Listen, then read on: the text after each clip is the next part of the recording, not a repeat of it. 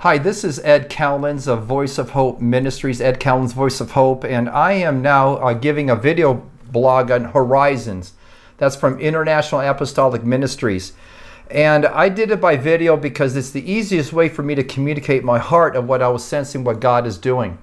I just want to share a prophetic thing that happened to me last week as I was on my way to Tampa, Florida to minister. Flying from Greensboro to Atlanta, then Atlanta to Tampa, I heard the same message 3 times going over the intercom. Before I left for Greensboro Airport, in order for me to go to Tampa, I put in my favorite watch, that my son's favorite watch that he gave me for Christmas. I thought for my birthday, one of those times. And I usually don't wear it when I travel. But when I was in the Greensboro Airport, after I went through security check, I don't know, about 20 steps later afterwards, over to the intercom, I hear these words. Whoever left your watch at security, please return to security to retrieve your watch. Of course, immediately I looked at my wrist and I still had my watch.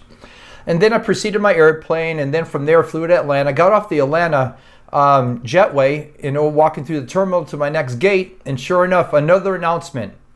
Whoever left a watch at security checkpoint, please return to security to retrieve your watch. And then I'm like, well, this is pretty strange. And then from Atlanta, got on my plane, Atlanta to Tampa Bay. When I landed in Tampa Bay, sure enough, same thing. Got off the plane on my way to pick up my luggage, and I hear again, someone, please return to security, you left your watch. If you left your watch at security checkpoint, please return. And then immediately I felt like that was a message either for me or for the body of Christ. And I believe this is something that's very current. I believe God wants us to receive our watch that we may have left behind, a watch. And so this is what I mean. There's a whole lot of things that are going on around the world, such as earthquakes, fires, hurricanes, now the massacre murder that happened over in Las Vegas. All these things really caught my attention and put a lot of fear around the world. And of course, a lot of arguments, a lot of division in our nation at this time. Here's what has happened to me. I was really searching the news, as trying to get, as far as some kind of information, not as to why things are going on, but just to simply, just to touch base to what's going on. And the Father corrected me. He basically said that I have left my watch. I have left my watch point. And so I feel like God is calling us back to watch.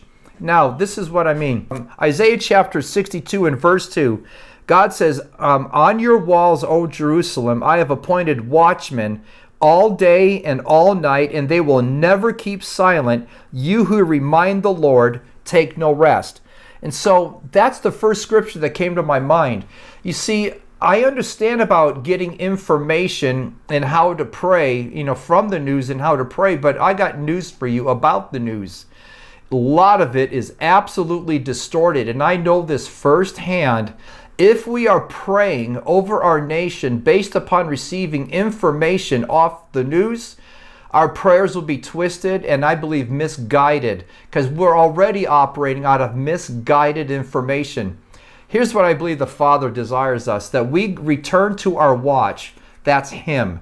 That we don't look for what the enemy is doing, but we look for the King of Glory, like it says in the book of Isaiah, that our eyes must be looking for the King of Glory. So with all the destruction, let's say happened about the hurricane, yes, I don't like hearing death tolls. That to me, it grieves my heart. But what I'm looking for is God's recovery.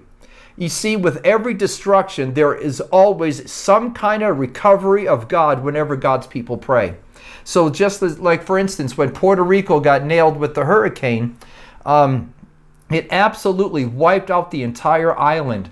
Now, of course, they're showing all the devastation, but my passion now is watching the recovering angels being released for that particular island, for example. What that hurricane did, it exposed a lot of corruption, not only just in the government, but corruption in businesses. So basically, that hurricane exposed the corruption. Now recovery can come and then fix things that what needs to be fixed. not the way they were, but fix things in a better state than it was before. That's the watch that God wants us to look for. Yes, there is the devil and there are evils around us that we got to pray against. But bottom line is we must pray in what God is doing, not what the devil is doing.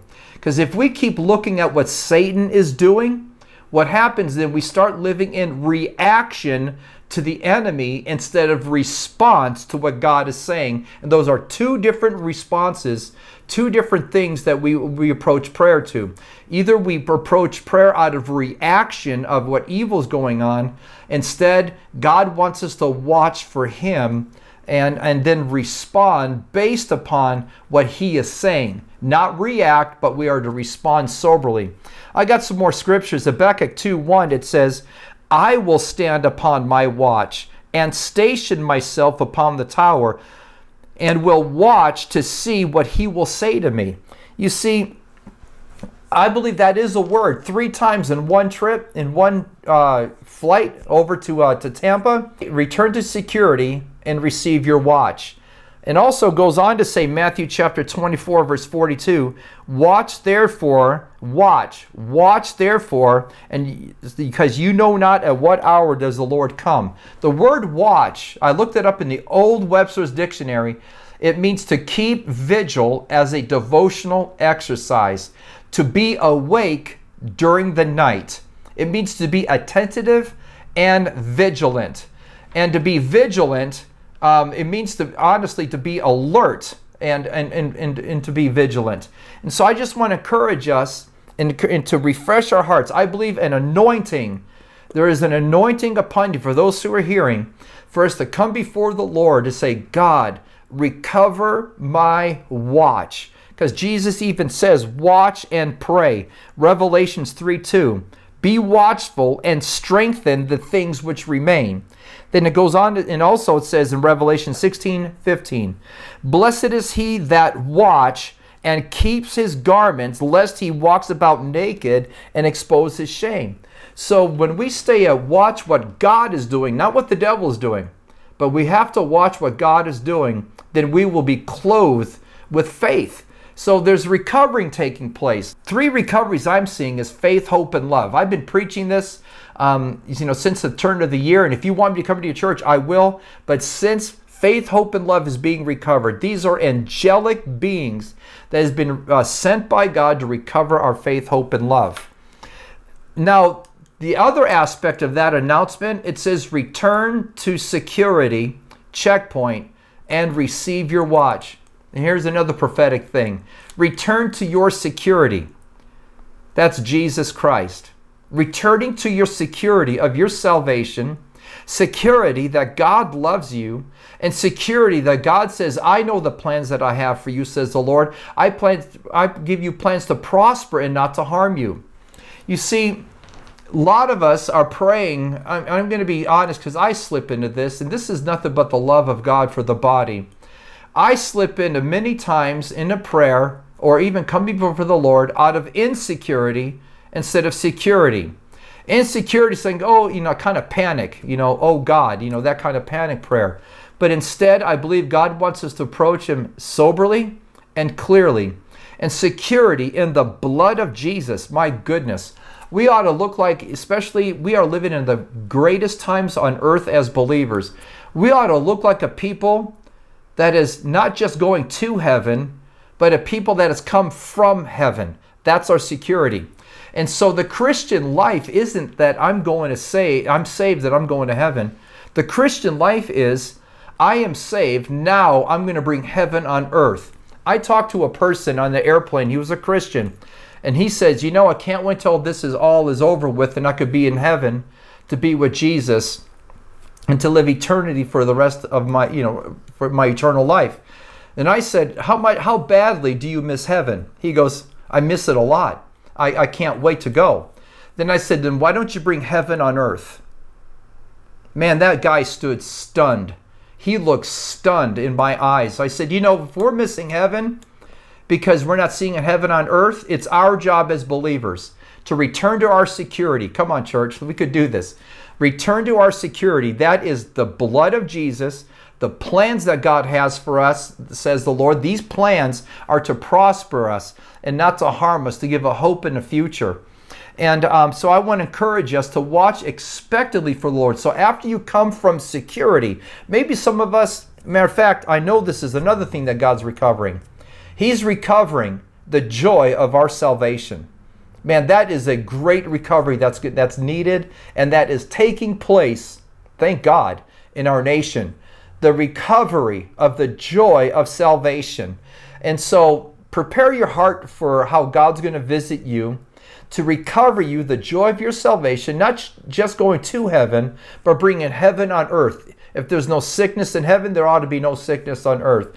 If there's no strife in heaven, there ought to be no strife on earth. You and I are the ambassadors from our security. Our security is found in the name of Jesus, not how much you know. It's not how much scriptures you memorize, not even how much you pray. It's who you are leaning into of that type of security. So there's going to be a lot more devastation is going to be happening on the earth, but wouldn't it be great if you and I as watchmen hear a clear word from God before a devastation takes place, and we pray against it and they will never unfold? Or even, I'm going as far as warn the FBI. One of my friends who is a prophet shared with me a story that how he received a certain terrorist attack is going to take place. And he received it in a dream as a watchman of God. He called the FBI. And of course, the FBI says, well, how did you get your intelligence? What intel? How did you receive this? And he said, I got it in prayer. The FBI guys kind of laughed a little bit. And they said, well, we'll get back to you after receiving his information. They followed up on his dream, and sure enough, he nailed it. They were able to stop a terrorist situation because of a dream from a watchman. Remember, church, we pray from security, not insecurity. If you're being insecure about if God loves you or not, or insecure whether you hear God or not, get in his presence. I encourage you to stay strong in his presence. His angels are ready to be released. So instead of watching the news, that is by far the misguided information that you will ever receive on the planet. If you read the news, you're misinformed, but if you don't read the news, you are uninformed. That was Mark Twain. Mark Twain said that. And so I want you to know, yeah, when you watch the news, you be watchful though. Try to get all the truth. But I believe that God wants his people to go before him and enjoy his presence, receive his blueprints, and watch expectantly for the Lord. And I want to end it with this. Micah chapter 7, verse 6. The sons will treat their father contemptuously. Daughters rise up against her mother. Daughters-in-law against her mother-in-law. And a man's enemies are the members of his household. Of course, Jesus referred to this from Matthew chapter 10, verse 35 and 36, talking to his disciples. Now, he's not talking to a believer. He's not talking to a crowd, but he's talking to his disciples from Matthew 10:35. I just read you Micah chapter 7 and verse 6. Then in verse 7 of Micah, it says, but as for me, in other words, all the harm that's going to be taking place, as for me, I will watch expectantly for the Lord. I will wait for the God of my salvation. My God will hear me. Do not rejoice over me, O my enemy. Though I fall, I will rise. Though I dwell in darkness, the Lord is a light for me. So again, I just want to relate this because we are living in crazy, fast forward, really confusion times. Return to your security. Return to the presence of the Lord. Enjoy his love. Enjoy his presence. And then from there, we pray and we receive our watch. And so I just want to encourage you to receive your watch as you return to security. So I just want to bless you, and I pray in the name of Jesus. The Bible even says, 1 Peter 4:7, be sober and watch into prayer. The word sober means void of speculative imaginations. It doesn't mean sober that I'm not drunk with wine or with alcohol. It literally means being drunk with arguments in your mind that are speculations.